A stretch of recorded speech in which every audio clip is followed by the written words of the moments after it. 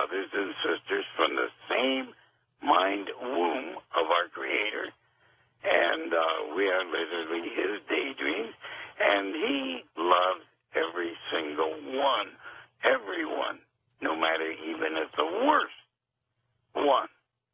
He loves them anyway. They're all His kids. How can you not love your own child, even if it's just gone out and ran through a crowd with hand grenades and guns and blowing people up? You're still going to love that kid. You're going to cringe and hate and be mad at what that child has done, but you can't help loving them. And ditto with that. And accept the punishment for whatever would happen to that kid. That's right. And yes, these are getting bigger and bigger and bigger. Look, he's been very lenient with us for centuries. And what have we done? We've tossed it aside. Ye are as little g, God, is what the scriptures say. We have the same ability as God without being God. We can daydream things into existence.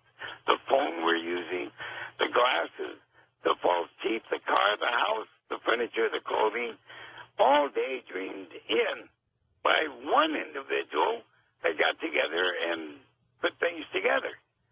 And we today call that technology, advancement. See, we're God, big G. But no. I even had a story today, Red Elk, where they're cloning animals for food and pharmaceutical use. I mean, how much more do we have to step on the Creator? What He's asking, and He is spanking. And every time we go out without taking the garbage out and cut the grass, and just go out and walk up and down the street strutting, he's going to get more and more fed up. What's it going to take?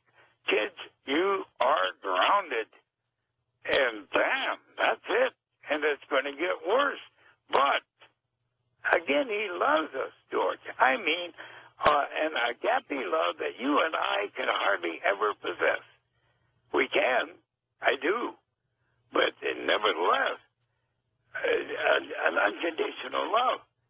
And if we would just return to Him, you know, I teach, I've taught, and I sell lessons on, you know, you can teleport.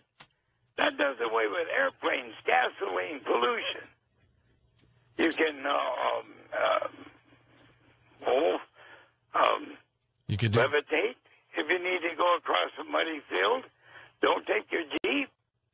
You know, just levitate. My older sister does that.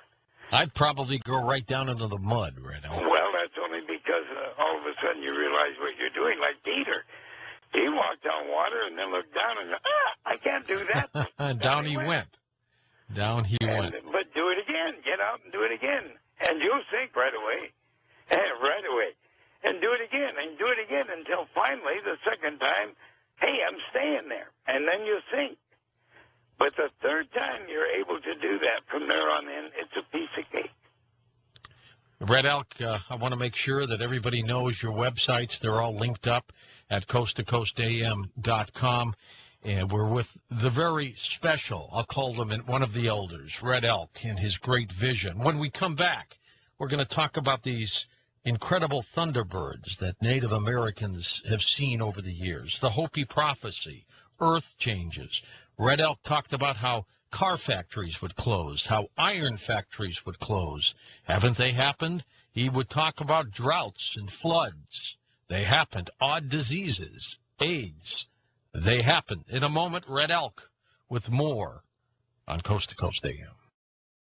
And our special guest tonight, Red Elk, will be back with him in a moment as we talk about Hopi prophecy, earth changes, volcanoes, and, of course, thunderbirds, and so much more on Coast to Coast AM.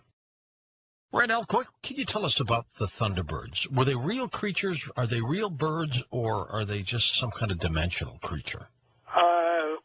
Well, my brother, first off, if you will allow me to say a couple of things. Sure. Before we get to that subject, okay? Mm-hmm. Number one, do not believe a word I tell you. Nothing. You check it for yourself, in your heart, in your own way. it's up to you to know whether I am telling true or lying. And Fair enough. I'm not out here to lie, so don't take me for the word, you know.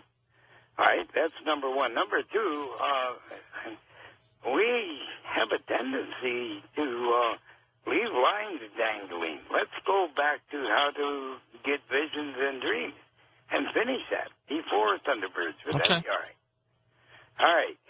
If that flash occurs, or if in the day, you know, all of a sudden, bang, you see something. You know it's in the head, but you see it. You just say, sir, is this from you, or ma'am, or great cosmos, or Allah, or whatever you want to call the great one. And if so, this is, say it. You can say it quietly. This is what I saw. I saw a figure in blue, but that's all I can tell you. Great. If this is from you, clarify that. If it is from him, you'll see that figure again, only more clear. And if you still can't make it out well, say, do that again, please, if this is from you. Bam, okay. Now, what is it you're trying to tell me, Lord? Or Allah, or whatever, all right? And then it goes on. You're starting to catch the vision. Behind those closed eyelids with that flash, a number of times, not the vast majority, but a number of those times, he's trying to get your notice. And you just say, hey, I just saw a red flash as I shut my eyes. Is this from you, Creator? I don't understand it, but that's what I saw, a red flash. Audibly tell him so. Her, it, whatever. And if it is, bang, it'll come again. What are you trying to say, sir? You know, and just, if it's going too fast, tell him, hold on, dude. You know, slow this thing down. You're going too quick. Oh, okay, I'm sorry. Yeah. And he slows it down, and you're on your way. You're catching a vision. In dreams, you can't do that unless it's a lucid dream. And then you can do that. And I'd advise you to do it if you need to. But generally, a dream from the Great One is when you wake up. Boy, you remember that dream. Not just a part. You remember it. Are these dreams read out geared to someone's own personal situation or broader, like yours has been? Sometimes it's your own personal, like right now. I'm sitting here with a beautiful diamond willow from the Cree Indians up in Upper Saskatchewan. Staff. And I think it's 4 nights ago. It might have been 3, but I'm pretty sure it's 4 nights ago. I was crawling into bed, and then suddenly, bang, you know, I get notified. And I said, is this you, Pop? And bang, again. I said, okay, one more time. Bang, 3 checks. Always check 3 times. 3 times. Or if you need to. But nevertheless. And I said, what is it you're trying to get to me to? And danged if he didn't show me a staff that I have. And I use my walking staff, this diamond willow.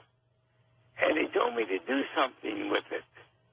And I did that tonight. I went out and I did ceremony and did it tonight. And just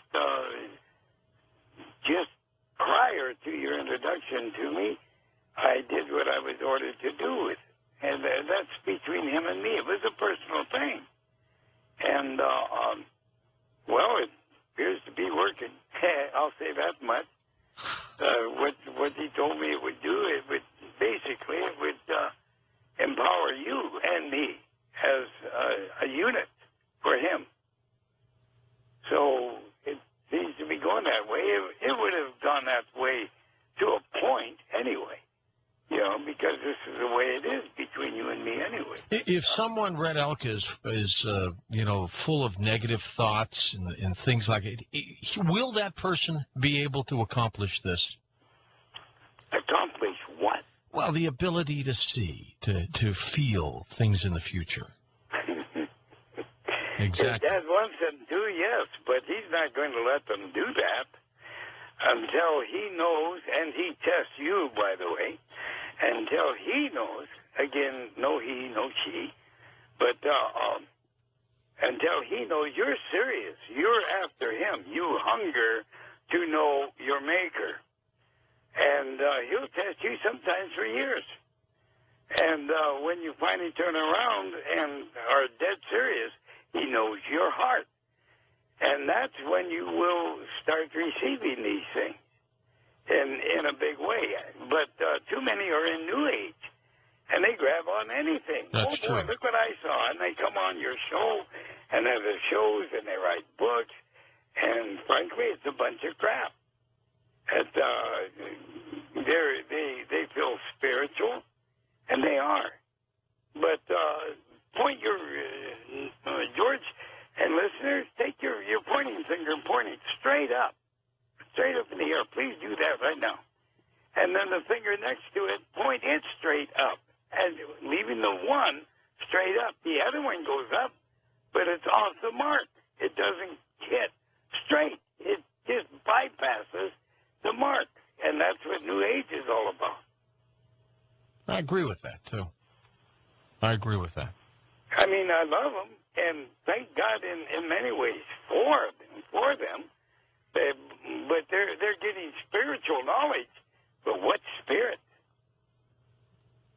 Can the bad spirit come through at the same time? Oh, sure. That's why we test. How do you fight that? How do you prevent that? I test.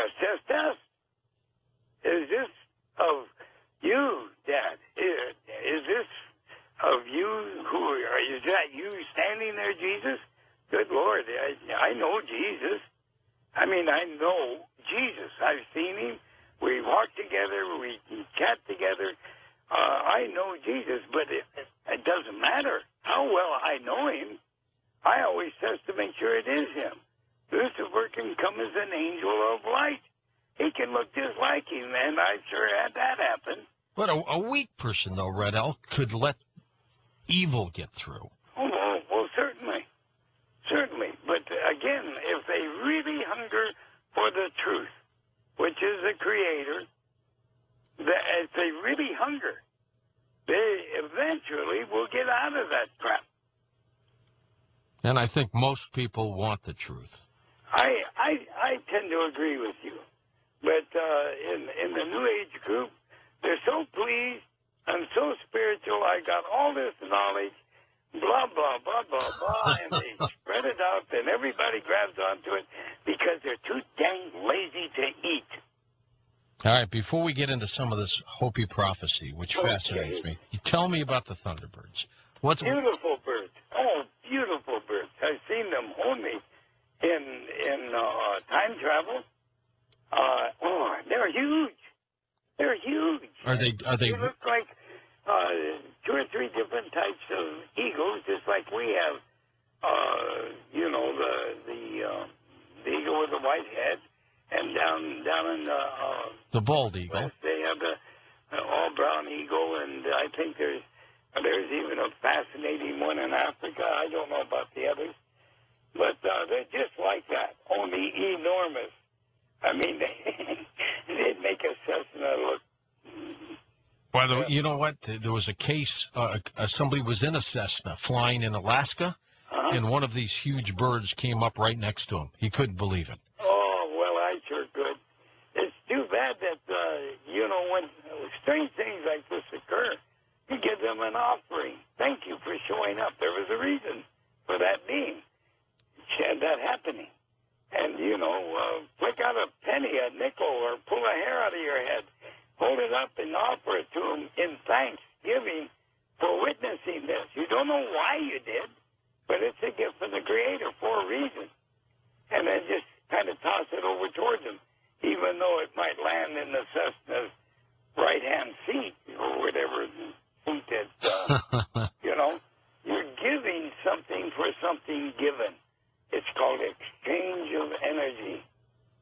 How do we know one of these things won't swoop down and grab people? They have. They have.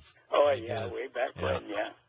And they still do occasionally. It's rare, but mostly kids, they come in and where our eagles today will come down and eat the placenta of calves and calving